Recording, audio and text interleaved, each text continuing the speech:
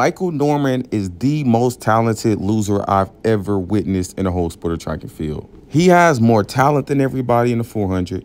He has more foot speed than everybody in the 400. The man ran 9.8. He ran 19.7. He ran 43.4, but finished dead last in the Olympic final. Been to 2 Olympic Games. Haven't medaled at either in the Open 400. Multiple world championships. Every broken clock is right at least twice a day. He got one, and the rest of them he was rolled. Some not even making the final. What's good, everybody? It's the GOAT Aaron Brown. And before this video starts, be sure to follow me on Instagram. It's linked down below in the description. And also, subscribe to my channel. And if you appreciate the videos I make, be sure to hit the thanks button right above the comment section. Let's jump straight into it.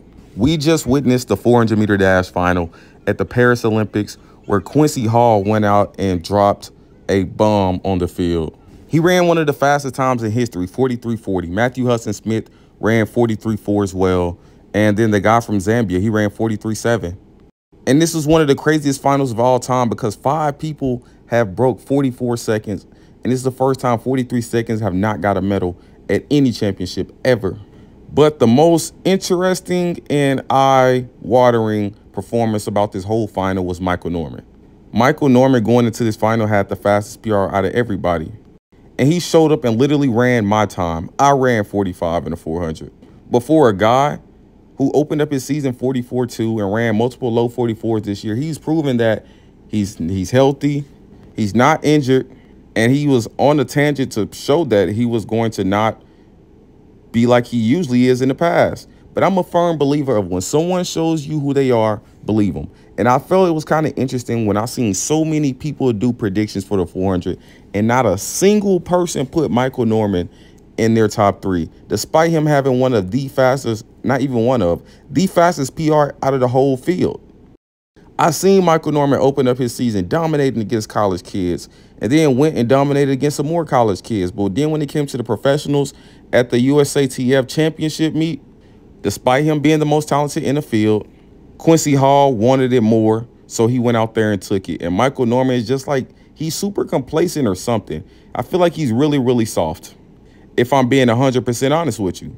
He's the most talented guy, but he's the softest guy, and mentally he seems like he's the weakest. Because how the hell does a guy who runs 43.4 show up and not even get a medal, not even get top 5? You get dead last in the final. Now, I can see if this was just out of the ordinary performance for Michael Norman, but this is right up his alley. To run fast all year and then get to the championship and lay a crazy egg. And he actually had me believing that this year was actually his year. I knew better. That's why I didn't have him anywhere near a podium with my predictions. But something is seriously wrong with Michael Norman. I'm not sure what it is. I'm not sure if he even knows what it is, but I think he definitely should be evaluated for something because he either has some type of chronic injury that no one ever knows about or something mentally is off. Because for him to show up to 2 Olympic Games being the fastest guy in the field and for him to leave with no medal is honestly ridiculous. I feel like Michael Norman's career just ended today and it's time for him to retire. Because you not only done this one time before, not 2 times, 3-4 times. Once you get to 3-4 times, this is not an accident. This is just a pattern. And it's damn near like, I know some people are allergic to seafood. Some people are allergic to shellfish. Some people are allergic to nuts. But it seems like Michael Norman is allergic to performing well at major championships. And I know last year Nike made him go train with John Smith, and then he ended up going back to USC and Quincy Watts. But I feel like instead of training for track, Michael Norman needs to take that 2-3 year period and sit out while he's transferring alliances to Japan. His mother's from Japan, and I feel like he would do way better in Japan. He would be a big star in Japan, getting 8th place, running Aaron Brown time. See, people like to say that I'm rolled, and I'm not the one to argue to say that I'm not rolled. But despite me running 45 in the 400, I wouldn't show up to the Olympics and run 45. That's just me. I'll go out there and play hurt before I go out there and run 45 in the USA uniform with a 43-second PR and I'm healthy. Yeah, I simply don't know what the hell is up with Michael Norman mentally, but something is off. And I genuinely believe that this performance was so bad. Michael Norman went out there and crashed out and ran his rounds backwards. He ran 44-1 the first round and just got worse each round. This goes to show me that Michael Norman is pathetic.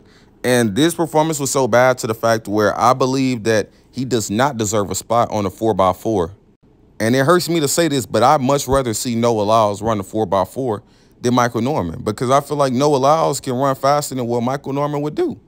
Now, in my opinion, I feel like Michael Norman is a relay merchant, but this is pathetic. He doesn't even deserve to get a medal from this Olympics after what he just went out there and did. I think he deserves to be sent home in tears, empty-handed, because he simply doesn't deserve anything after this performance that he just went out there and did. 45-6 at the Olympic Games final. But y'all let me know what y'all think down below in the comments. Am I tripping, or is Michael Norman just not that guy and he's soft?